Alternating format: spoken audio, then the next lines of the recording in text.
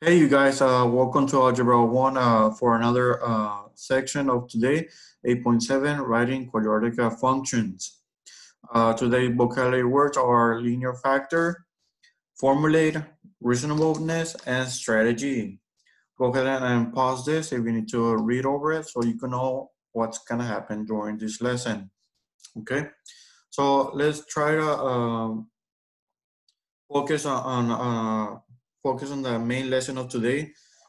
Key concept: each linear factor of the quadratic expression corresponds to a solution of related quadratic equation and a zero related quadratic function. Now, this information is basically like a recall or something that we have already covered in the past lessons. So they're just written differently and they're expressed differently. As for example, this one is a quadratic expression. It does not have y equals or doesn't have equals 0. When it has equals 0, then it's going to be considered a quadratic equation. And whenever you have the quadratic function, you have this function of x equals x squared plus 3x minus 4. This could be also written as y equals x squared plus 3x minus 4. Okay, so this is something that we should know already since we have covered in the past lessons. And here they're telling us use the linear factors of the quadratic expressions to find the solutions. So we grab this information and we factor out this quadratic expression and we try to solve our zeros. Again, we graph each one of them. We put it separately, equal to 0, and we solve for our variables. So in this case, we have our two zeros. Now, the solutions of the equations are the zeros of the related quadratic functions and the x-intercepts of the graph.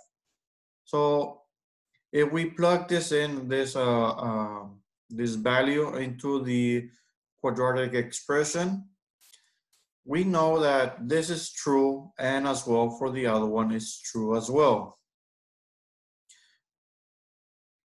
That makes only those two solutions true.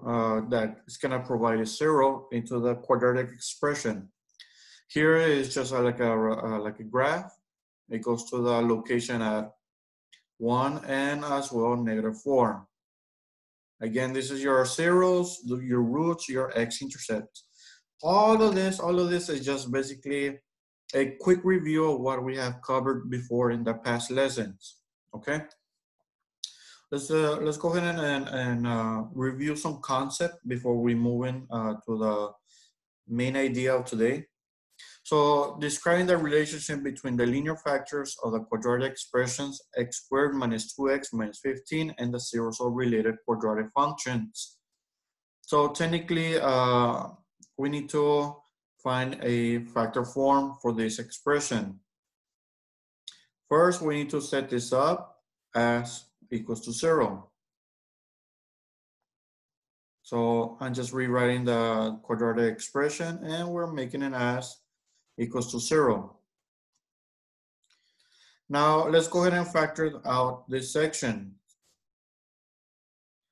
Again, if you're having trouble with the factorization, make sure you go back and review chapter 7. All right, so again, we need to figure out what times what is going to give us x squared for the first part. We have x and x. And then we look at the last number, 15. Well, we have a -15. What two numbers multiply each other is going to give us -15.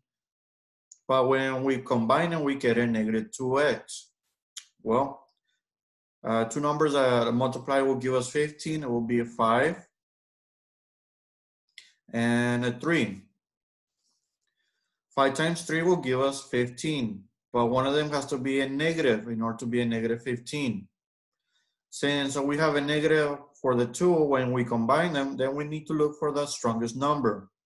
The strongest number is a 5, so we put the negative here and we put the positive here. -5 plus 3 will give us the negative 2 in the middle. When you multiply these two, will give us negative 15. So when trying to figure out our solutions,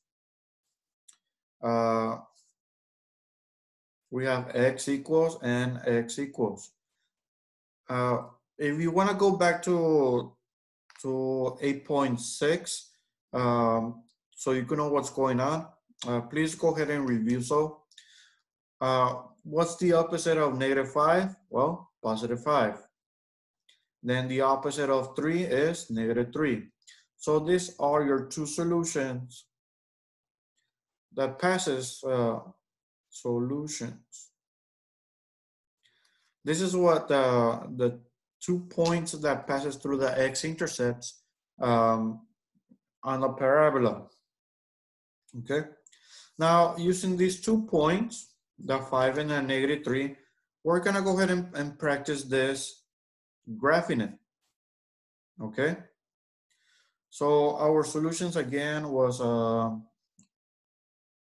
5 and negative 3. We're gonna choose a 5 here and then negative 3 here. Those are your two locations. Your two locations that is the parabola is gonna be going through. Now we need to find our axis of symmetry.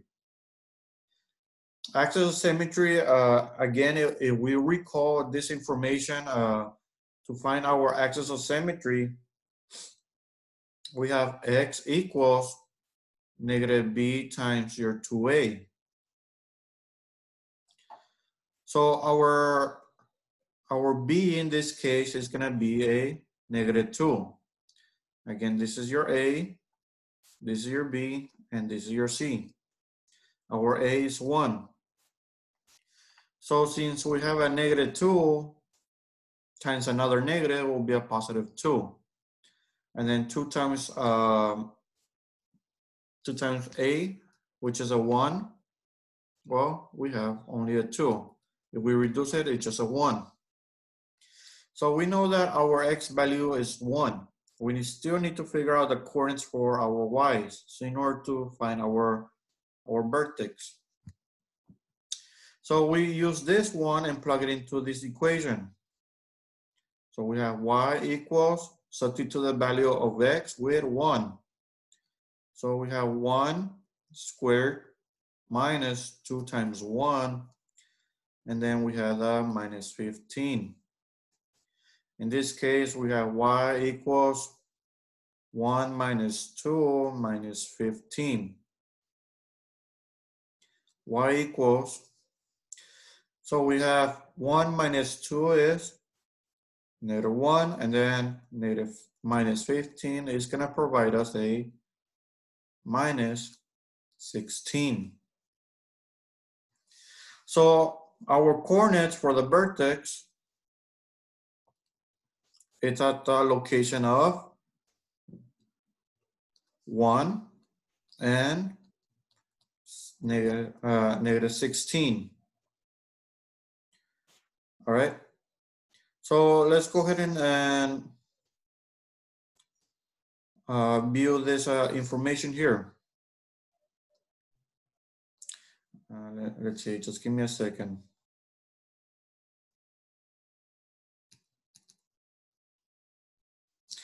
All right. We notice that our y-axis is going by 5s. So therefore, this is going to be negative 5, negative 10, negative 15. And here they're going by 1s. So this is a 1, this is a negative 1. So our coordinate is 1 and negative 16. So it's going to be more or less around here, your third dot. And then when we combine these 3 dots like a curve, we're going to have something like this going upwards, the parabola. I'm pretty sure you guys could do a much better job doing the graph. It's very hard to do this through a mimeopad to write on this. But overall, I'm gonna provide you a better picture from this section, so you could have an idea of the graph that it should look like. Let me see. There you go. So, oh, sorry. So the graph that should look like is something like this. In case you want to go through it, you want to see through it, read it carefully. But basically, that's basically what we did. Okay, and this just looks much precise graph that we just drew a while ago. Again, all of this is just like a quick recall that you guys have been working on in the past lessons. Let's go ahead and practice it one more time. We need to factor out this equation. Let's start with parentheses equals 0. What times what is going to provide us x squared, x and x. And then look at the last number. What two numbers multiply each other will give us a 2? Only 2 times 1. Since everything is a plus, you just put plus and plus. Because 2 plus 1 will give us a 3 on the middle when you combine them. Now find the zeros. Opposite of 2 is -2, and the opposite of 1 is -1. So this is your two solutions.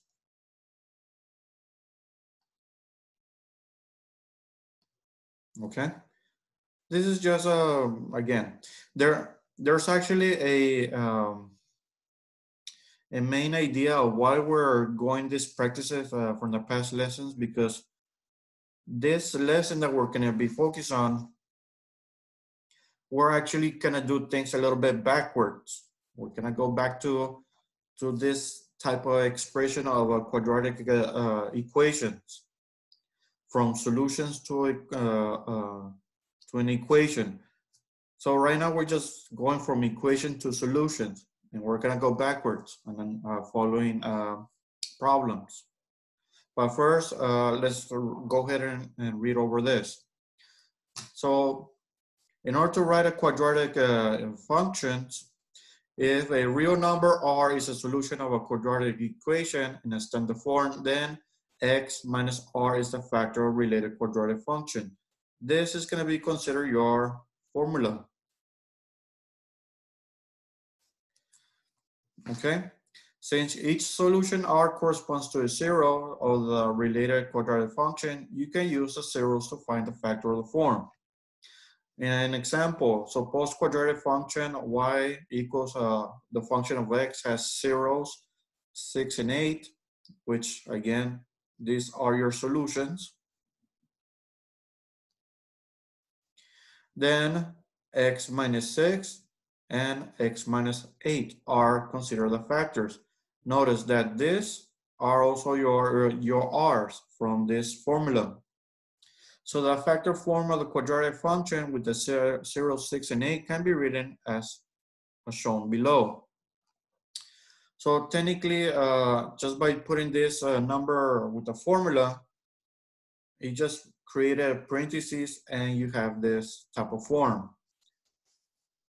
Now, if you want to write in a standard form, then you perform the FOIL system, and later on we're gonna find what's the value of A as well. But for the meantime, they're just leaving it like this. Now, I personally do not like using the formula for reasons that some people are gonna get a little bit confused with the negative numbers as your solutions. But if you're familiarized much better using the formula, then go ahead and apply it, go ahead and use it without any problem. But I'm gonna show you the way I usually do things, so that way you won't get confused. So let's go ahead and practice the problems. So we had two solutions. The solutions of the quadratic equations are this and this. So these two are your solutions. What is the standard form?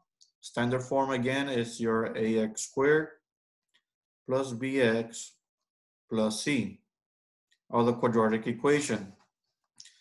So since we have these two solutions, we need to set it up as x equals -2.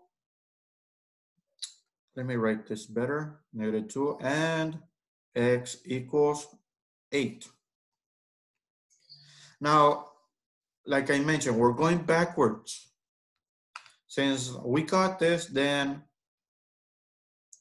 if we try to go one step backwards, we need to make this expression as equals to 0. One way to do that is that we add 2 on both sides and we subtract 8 on both sides. So that way we have the expression as x plus 2 equals 0 and x minus 8 equals 0.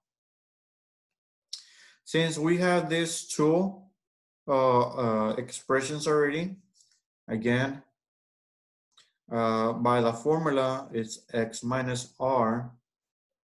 That's what we come from at the end. But like I told you, I don't like using that formula. I just rather do this so nobody will get confused. Then you grab those two informations and put them in parentheses. X plus 2x, x minus 8 equals 0.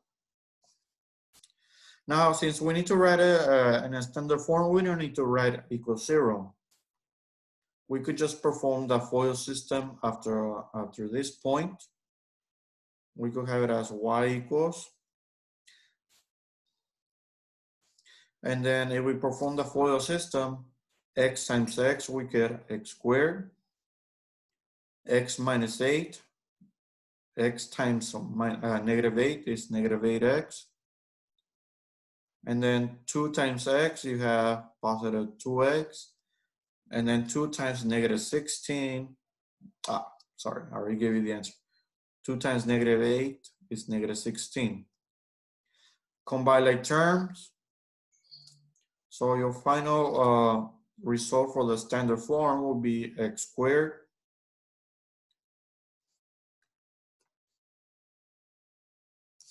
-8 and plus 2 will give us -6x minus 16.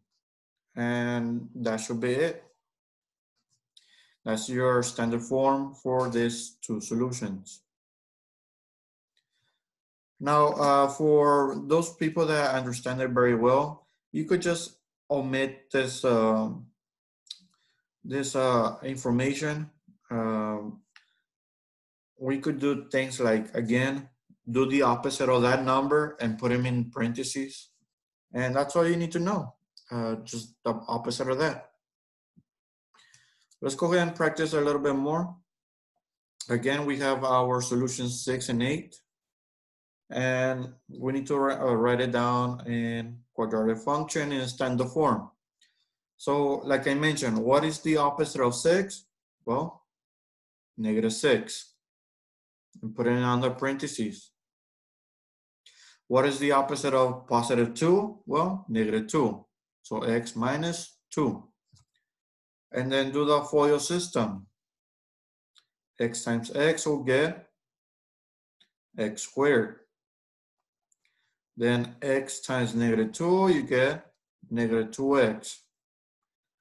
-6 times x, you get -6x. And then -6 times -2 will give us a positive 12. Combine like terms. And your final result will be x squared minus 8x plus 12. For those that likes the flower, here you go. That's your little flower. These are just the steps of how to solve the problem from solutions to standard form. So we analyze the given information, formulate a plan, determine the solution, justify the solution, evaluate the problem. So we skipped some of them because technically we don't need to go that detail like the first example here, which this part. Technically, that's only for beginners that doesn't understand much and needs a little bit of practice. But if you consider a little bit of a extra mode, expert mode, then you could just skip that extra information and go straight to the parentheses and then perform the FOIL system. Okay, so let's go ahead and practice it again, but now we're going from a graph to a standard form. In this case, we do need to figure out our A value. So our solutions is going at, let's say, since they're going by ones, so this is going at location 2. And the other location is going at -1 from those two blue dots. So we have y equals a, parentheses, parentheses. Opposite of 2 is -2. Opposite of -1 is +1. All right. So we still need to figure out our A. So first, let's FOIL this expression. Y equals A. X times X, you get X squared. And then you have -2 times 1, you get -2 at the end. And when you combine those two, -2 and 1, you get -x on the middle. Okay, I just eliminated a little bit of extra information. Again, if you're having trouble with the FOIL system, you need to go back and review chapter 7. All right, so we're gonna analyze this graph and we're gonna choose a random point in order for us to solve for our A value. The best point we could choose is our y-intercept at location, let me put it in blue, at this location at 0 and -2. 0, -2. That's our location for this dot at the y-intercept. All we need to do is just substitute this value into this expression. So our y is going to be -2. We write down A. We substitute the value of x with 0. So we have 0 minus 0 again, -2. So therefore we have -2 equals -2a, because this is 0, 0, and then -2 times a is -2a. So this is multiplication. In order to solve for a, we need to do the opposite of that. So divide, opposite of multiplication is divide by -2 on both sides. So your a is gonna be a 1. So your final expression, standard form, is just gonna be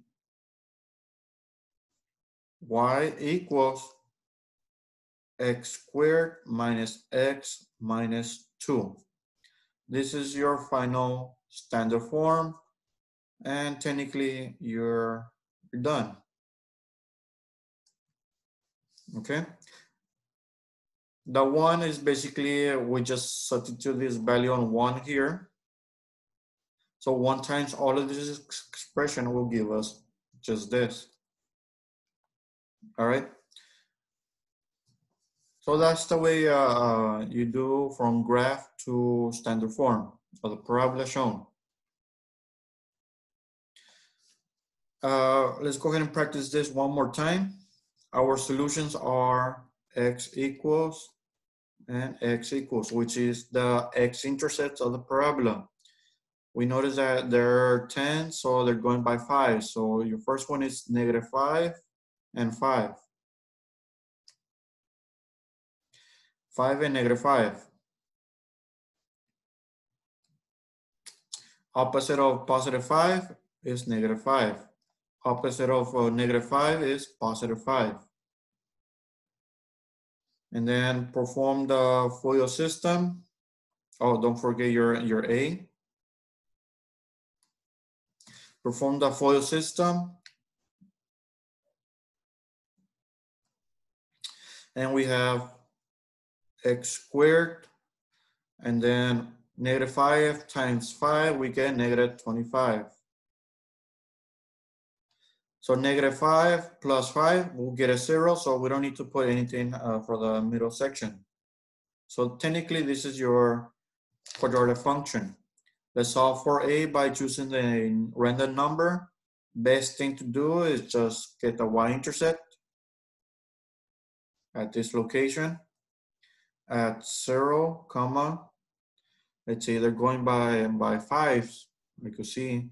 So this is -5, 10, -15, -20, and 25. Okay, so your y is going to be -25, A, and then you have a 0 for your x, -25. Again, we're substituting this value, this point, into the expression. So we have -25 equals -25a. Divide -25 on both sides, and your a is 1. To write in a standard form, you have y equals just basically x squared minus 25. Because this one was substituted back to here, and we get this result as the final result. Because 1 times x squared minus 25, you get the same thing. All right, so if you're still having trouble, just look over it very carefully, step by step, press pause, write down some notes, try and understand it, analyze it, or else I'll go ahead and ask some questions through my email. Here we're just trying to figure out our translation. We notice that our parent function is x squared. We want to know from this what's translated to this new location. If you recall from my past lessons, we went over our vertex form. The vertex form basically tells us how the parabola behaves, its behavior. So our A is going to be the face of the parabola, either pointing upwards or downward. If you have an absolute value of A greater than 0, and if your absolute value of A is less than 0, then it looks like this on the bottom. But our main focus is our shift horizontally and our vertically. Technically, if you have a minus, it's the opposite of that. So opposite of -3 goes to the right 3 units. If you have a +3, opposite of that, it goes 3 units to the left. So you're going to be thinking about the opposite of that. But for the K, you're not going to be looking for the opposite of that. It's either positive or negative on the vertical axis. Every time you're doing a horizontal shift, it has to be under parentheses and a square. That's just a quick review, but most of you should already know this from the past lessons. All right, let's get right into this and let's break this down. So let's go ahead and write down the vertex form. You have a x minus your h squared plus the k. All right. So right now we don't know what's our a. But let's figure out our horizontal shift. The horizontal shift went from this part all the way to this location.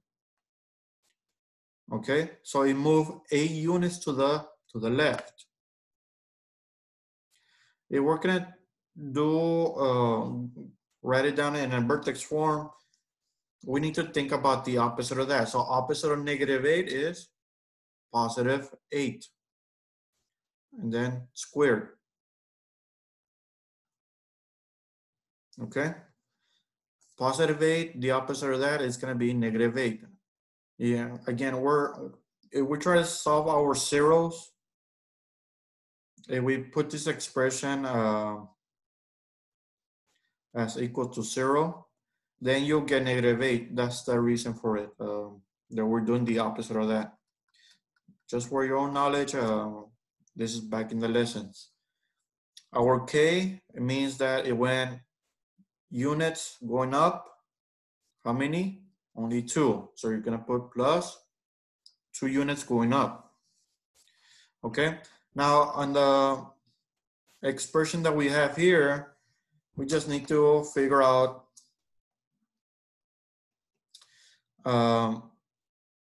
what's going to be our A, and we need to FOIL this system. So you have x plus 8, and we need to rewrite it again, x plus 8, and then plus 2 separately. But I noticed that on the parent function, you have x squared. We can already tell that our A,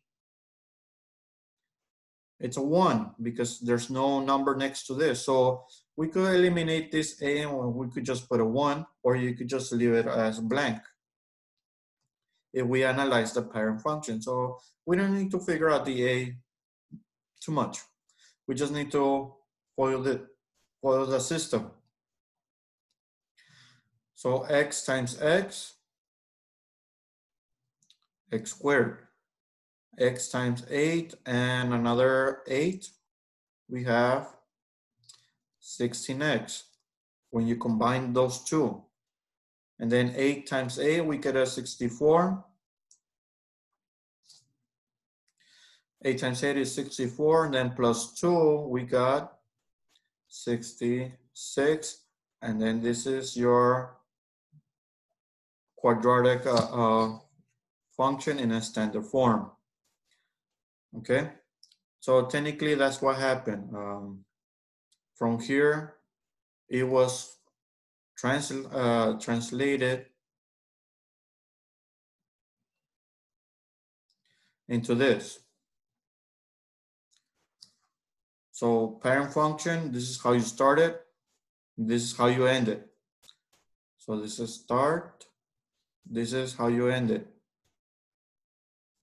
Okay, it was moved from here to here. And this is your new expression, your standard form. Let's practice this a little one more time. Pretend that, well, your parent function is this, which is the same one that we just had in the previous question. And then we notice that there's, oh yeah, we need to write it down as a vertex form. So our A, since we started with a 1, that's going to be your 1. And then x squared and then plus your K. So let's figure out our our horizontal shift. So if we look here at the vertex, it will shift 2 units horizontally. So opposite of 2 is -2. Then it went how many units going up? It went up 5 units. So you put plus 5. Now go ahead and do the FOIL system. X minus 2, x minus 2, and then the plus 5. X times x, you get x squared. Then -2 and another -2, you get -4x. And then -2 and -2 will give us +4 plus 5. We get +9. So technically your answer is letter B. Now, there's an easier approach to this. You could just look at the answer choices. You could put it in the calculator. You could graph each one of them and see which one it will provide this type of graph. You could also do that as well instead of going through this approach. Just to let everybody know. Okay. So if you have any questions or any concerns, please let me know and send me an email. Thank you for watching. Have a nice day. Bye.